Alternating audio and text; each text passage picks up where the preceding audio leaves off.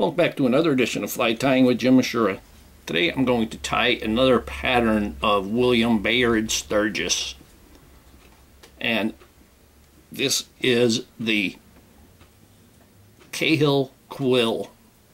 This is a wet fly, and the hook that I have in the vise is a size 14 standard wet fly nymph hook. And I'm going to use a cream thread, this 70 denier, and I'm going to put that base of thread down. I probably don't say this enough, but the reason for the base of thread is so your materials don't get pulled around the bare hook shank. If you have that base of thread, it grips. Now to start off, we're going to put the tail on, and for the tail I'm going to use lemon wood duck, is what he calls for. What I'm going to do is I'm going to take my hackle pliers and I'm going to catch the tip. Just grab onto the tip there and pull them back. And what I'm going to do is I'm going to cut that tip out, because this is going to be used for the wing. So I'm going to go ahead and cut that tip out. You don't have to cut that much out. You could do a little less, but this is a bit long of a hackle. So I'm going to cut that out, and I'm going to take that part that we cut out, and I'm going to take fibers off of this for my tail. So I'm going to take probably half of this tip. We'll keep them aligned, and we're going to make this tail about the length of the hook shank.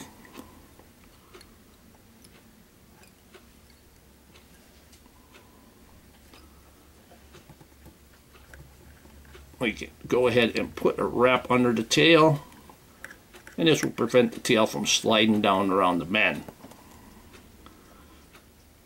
Got a couple of strays there. I'm just going to trim them off quickly. And while I'm here with the scissors, I can trim that excess. Now for the body, I'm going to go ahead and put the body in right now also, before I secure everything.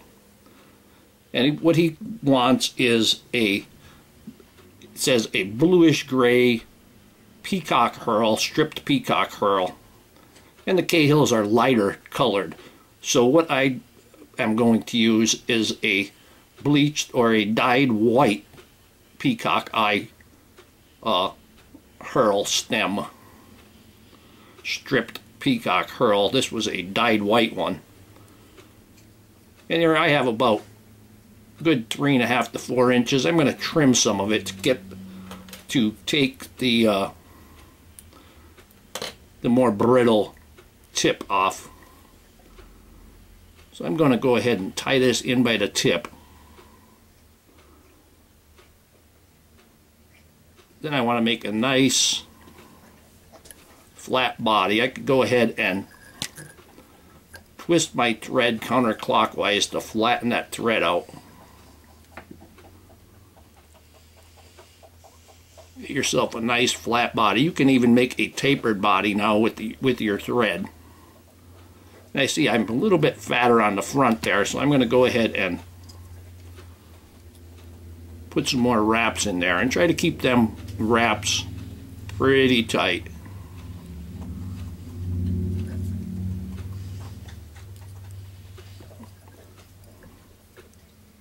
And we're going to flatten that thread out some more and bring that up. Okay, so I'm pretty happy with that. Now I'm going to take the Peacock Herl and wrap my body. I just turn it so I can see the point of the hook better. And once I get it under control, I can use my rotary feature and wrap my quill up the shank. And I'm going to go ahead and wrap this all the way up. And then I'll tie that off there. Just gives you a little more security on the quill itself. And I'm going to trim off that excess.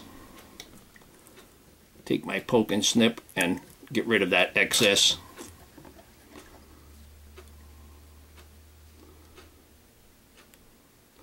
Just clean that up a bit. I want to be about 1.5 eye widths in back, maybe 2 eye widths in back. I'm going to put the hackle on next, and he calls for a light brown hackle. So I have a light brown saddle hackle here that I'm going to use, and I'm going to tie this in by the tip. So I stood the hackles up and got them out of the way so I can tie it in by the tip. Now I can trim away that excess.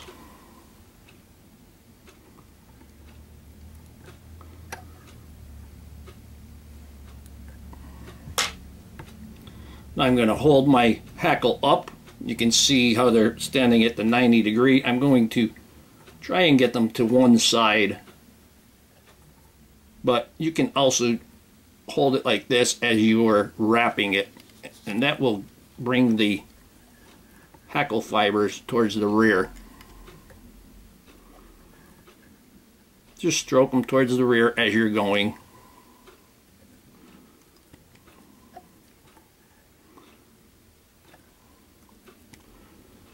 Yeah, I'm going to give it one more wrap, I think. And I'm going to tie that off.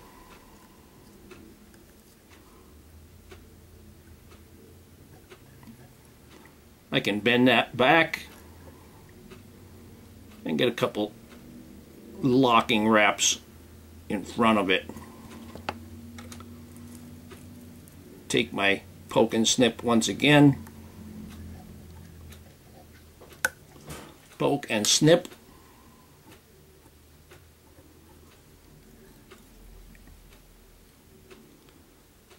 Bring my thread back to the hackle. Now I'm going to take the wood duck feather and I'm going to pull them all together, and I'm going to just basically squeeze them together almost like they're rolled. If you find that you have a lot of them that are too long or too short, you can go ahead and take them off. So here's the feather that I have. I want this feather to be just into the tail. I'm going to hold them. I'm holding the feather flat. Pull it straight down. Give it 2 or 3 securing wraps. And then we can go ahead and trim that nice and close. And we can finish off the head.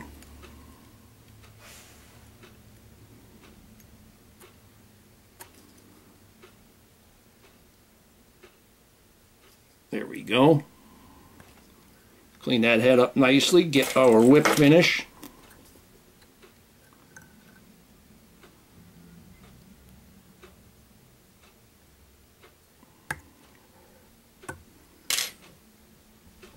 Tug that tight.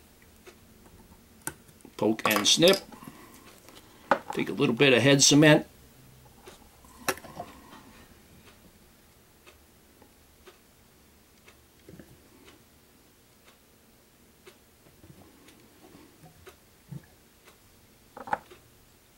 And here we have the Sturgis Cahill quill.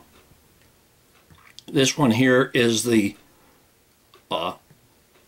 actually I'll call it the light quill, and here on the right is one that I made with your standard Peacock Herl, stripped Peacock Herl. So you got a dark one on the right and a light Cahill quill wet fly on the left. So I hope that you learned something from this video. Hope that you would subscribe to my channel. Please refer me to your friends. Please visit my sponsors and let them know I sent you. Leave comments, questions, suggestions. If you'd like to purchase this or any flies that I make, go to etsy.com/shop/theflymanjim. And most of all, thank you very much for watching my videos.